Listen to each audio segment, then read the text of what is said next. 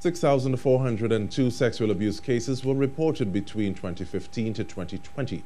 The figure from the Children's Authority was shared by Attorney General Faris Al Rawi as he piloted the Sexual Offences Amendment Bill 2021 in the Senate on Tuesday.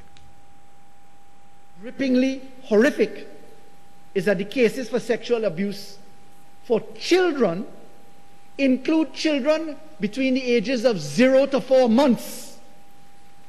The AG said government is hoping to implement a public sex offender website, and part of the amendment includes removing the National Sex Offender Register and changing it to Sex Offender Registers.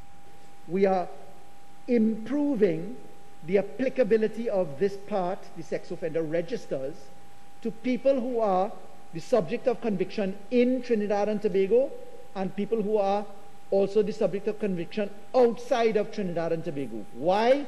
Because later in the Act, we provide that people who are convicted of registrable offenses outside of Trinidad and Tobago must report within 2 days. If they're spending more than 2 days in Trinidad, they must report to a police station and have themselves registered.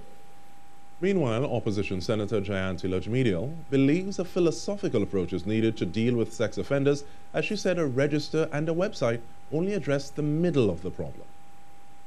We also have to look at what gets someone there.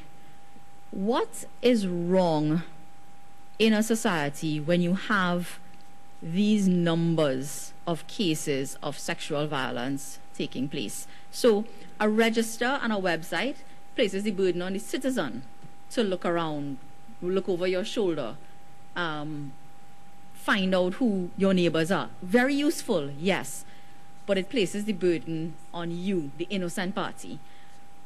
The bill was passed in the Senate this afternoon. 28 members voted for, none against, no abstentions.